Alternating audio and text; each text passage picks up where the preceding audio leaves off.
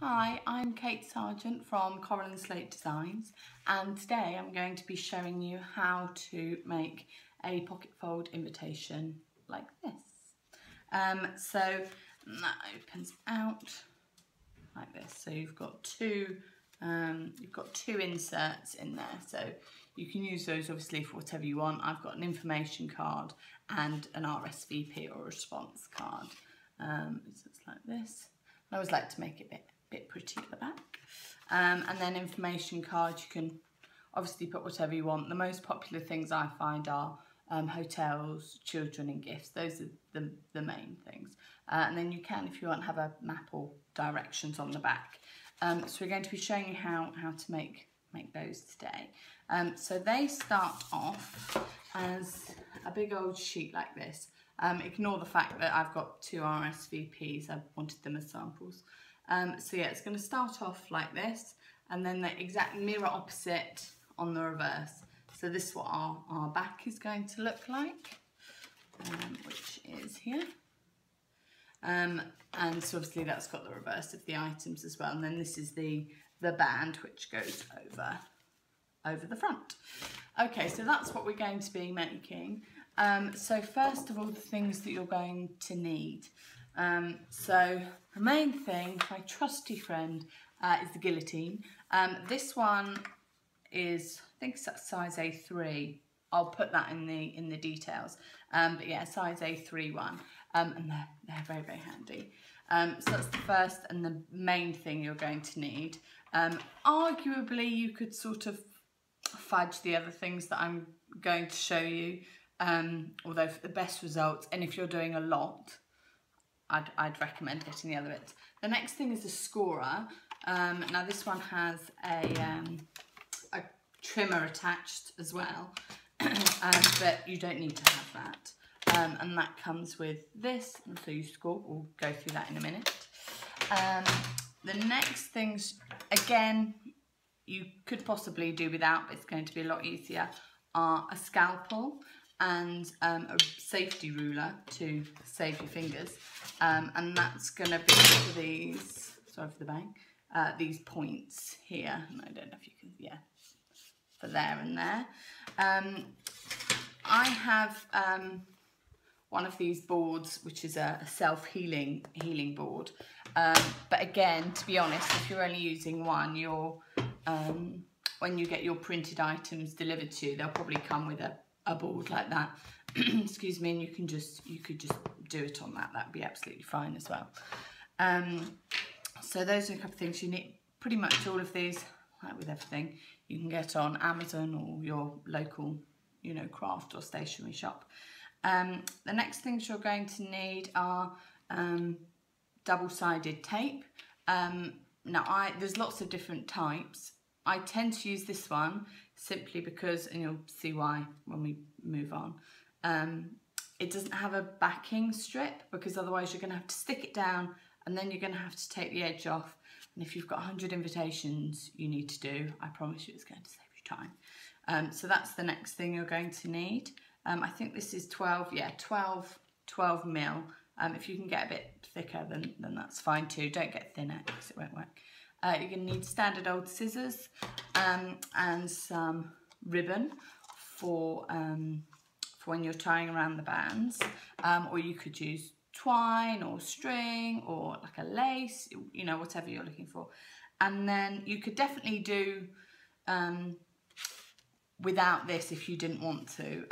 It's a Fiskars hole punch, and that's to make the holes for here, and they're just basically a smaller hole. If you don't want to spend, I think it's about, I don't know, £8 maybe on Amazon. If you don't want to spend that, then that's fine. You could just use a hole punch, but obviously the holes are going to be a bit bigger. So I'll show you that. Okay, so those are all our bits that we need. So now I'm going to show you the different steps to making it. I do it in a certain order, and there is reason to it. I won't bore you with all of that. If you find it easier doing it in a different order, that's fine. But this is the order I found the easiest, I guess.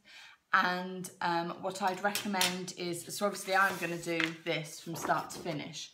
If you've got 50 of these, or any multiple.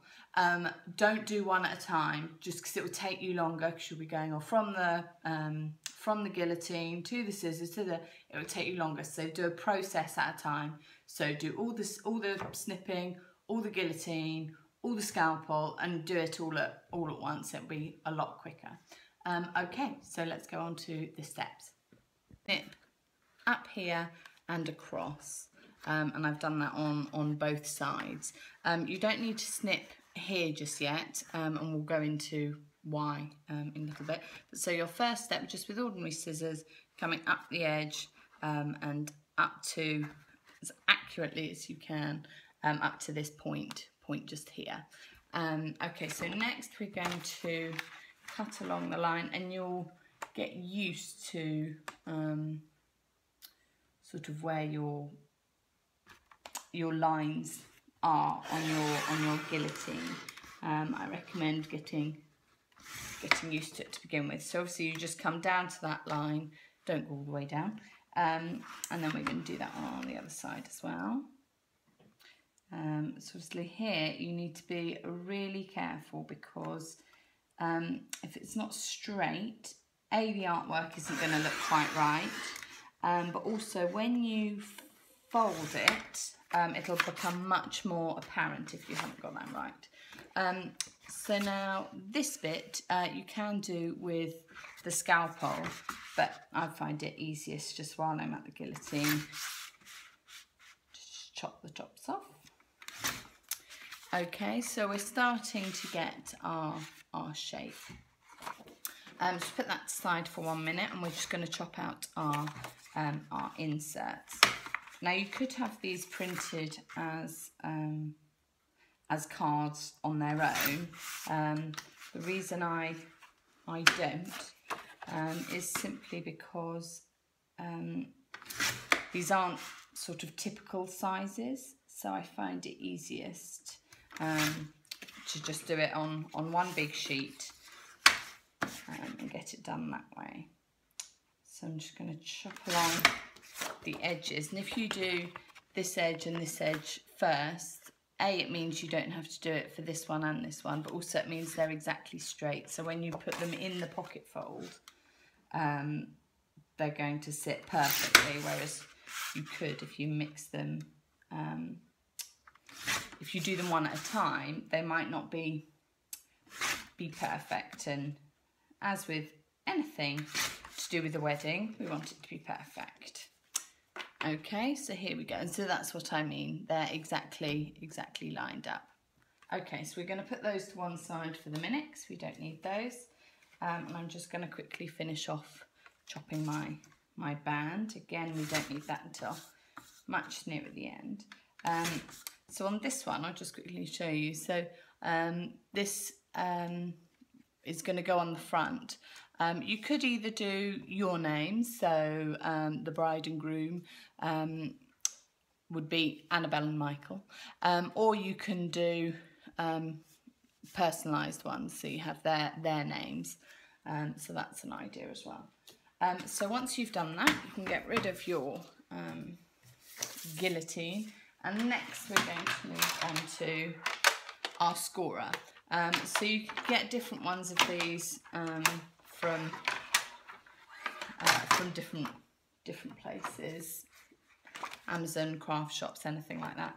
And what we want to do is do scores down here and here, and then across the bottom for the pocket, and then here and here.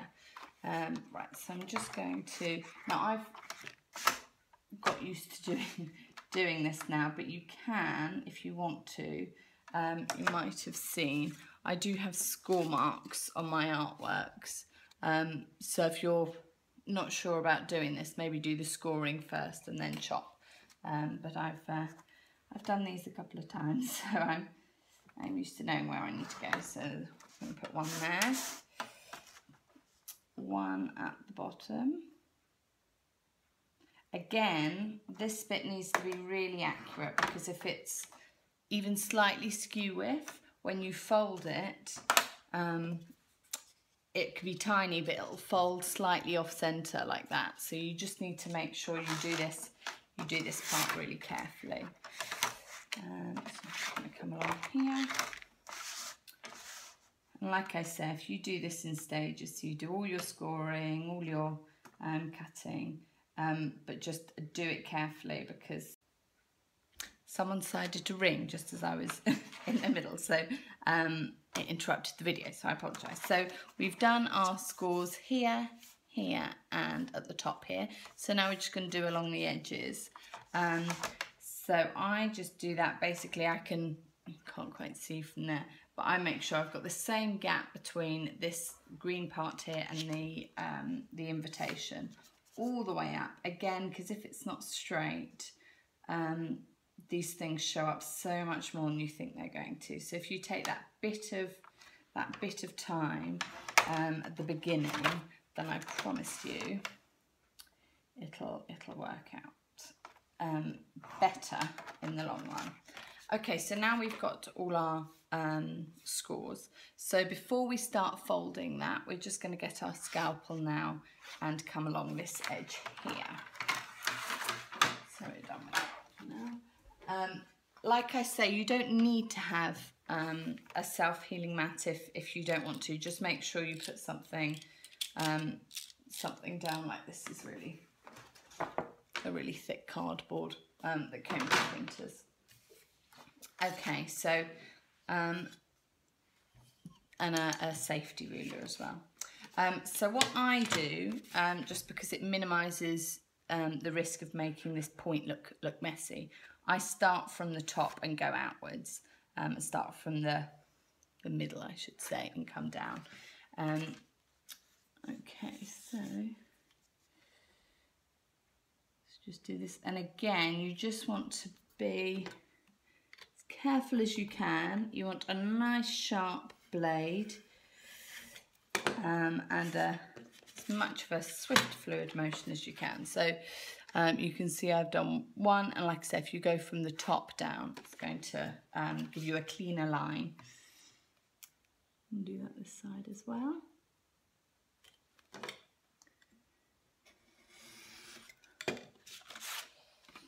Okay, so now you've got your point.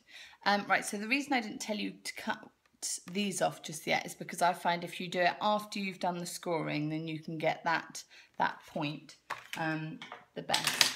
So you can do that with the scalpel again if you want. I find it easier to just do this little bit with the scissors. Okay, so now you should have a shape like this. Okay, so you've got your points and you've got everything all lined up. So I'll just get rid of this. So now we can fold. Okay, so you're going to fold your edges, and you're going to fold. So you can see it's really starting to come together now. Obviously, with regards to design, I've sort of embellished. You could just have that as a plain colour. If you look on my website, you'll see loads of different designs and ranges. So now we are going to use our double-sided tape. I've tried using glues, and to be honest, I just find them messy and I think they dry out quite easily. So this does take a bit longer. But I personally find it's the most secure way of doing it. So I tend to use 3 pieces. I'm just going to do it and then show you where I've put it. So I don't know if you can sort of see. So I do one going across the top at a diagonal, and then one going down and one going down. Like I say, this is quite a sort of laborious part, but again, you just have to make sure it's right. So I just fold down, I don't know if you can see, fold down the edges like that to make a point. Okay, so once we've got that, I fold around, and I'll always sort of line it up by eye before I give it a good push down. Okay, we just want to make sure that's nice and stuck. Okay, so we're in. So yeah, if you hadn't done your scoring correctly, you'll find that this might be coming like that or like that. So, you know, if you get the straight edges, you'll get it perfectly. So you can see there's nothing poking out either side of there. Okay, so now we can put in our information and RSVP cards. So we can put those in there. And so now if you'd had, sometimes you might put request the pleasure of the company of ... So here you might want to write in your guest names. So now we've got that, we can fold it over and again, and there you have it. Okay, so again, if these hadn't been straight or the scores hadn't been straight, you'll find that this will be sort of coming off a bit like that. So yes, you just want it nice and neat. So now we're going to come back to our tag, and with our hole punch, just going to put it on the edges.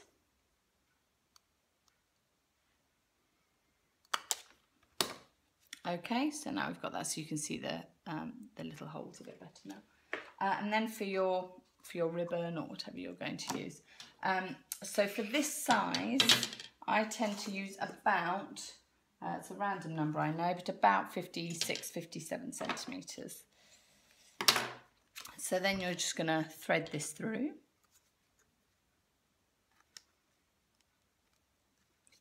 It's the fiddly bit. And you want it as in the centre as you can by eye. So there we go. Okay, I'll just clean this down so we can see. And then you're onto your final stage. So you're just going to pop it on.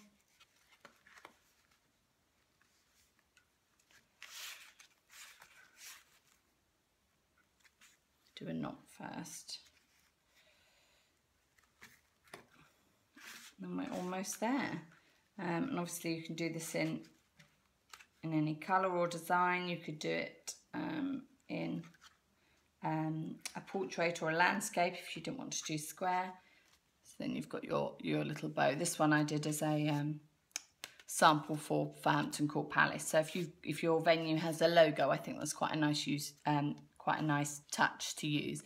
You will need to check with the venue that they're happy to use their logo on your invitation. So there you have it. Let me know how you got on. I hope you find it helpful. And obviously that's just one design, but you can completely make it your own. I've just done a Superman one, which looks really fun.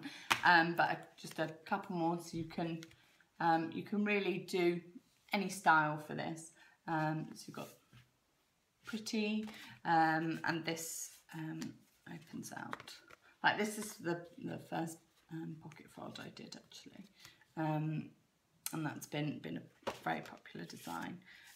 Or there's a Twine one which looks like this, and that opens up. So you can use patterns in different ways. I think they make a nice little statement. And then got one like this. This one is Pride and Prejudice in Jane Austen's handwriting, which is quite cool. And then, you know, if you want to go something funky, you know, it can be a traditional format, which is what this is, quite elegant, but quite a funky design. So yeah, make it a bit different. That's the RSVP. So yeah, put your information, your RSVP in there. So yeah, it doesn't need to be, you know, traditional. If you don't want it to be, it can still be quite funky. So yeah, so let me know how you get on. I'd love to see your invitations and how you found it.